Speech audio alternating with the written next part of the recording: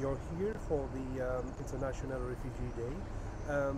After you visit to the reception center here, what is your first impression after seeing people here? But it's terrible. So you have people here that got the court decision that applied for to get a place to sleep at night, that got a court decision, and that even though they got the court decision saying they are entitled to a place to sleep, there are no places, and so the Belgian government turns them away. It's awful because it means that people are going to sleep in the street. They don't know where to go. Very often they have spent all their money. So this is unacceptable very clearly. It's also illegal. And what is your message to the Belgian authorities for that?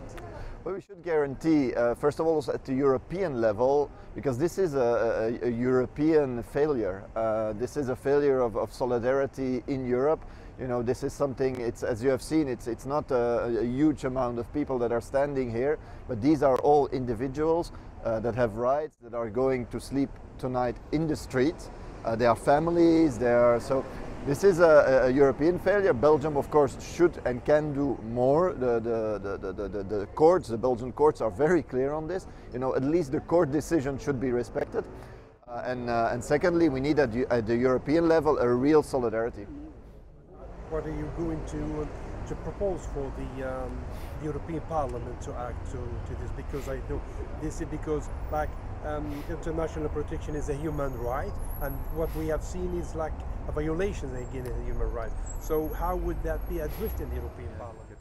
I think the example of what is happening or what happened at the moment when the Ukrainians came, you know, there was a lot of solidarity. There still is a lot of solidarity. This opens ways to show, hey, if we can do this for millions of Ukrainians that are fleeing their country, and it's a good thing we need to help these people, then we can also do it for other people that are also fleeing war and misery. What is your message, the last message for these people who you met? What is your message to them?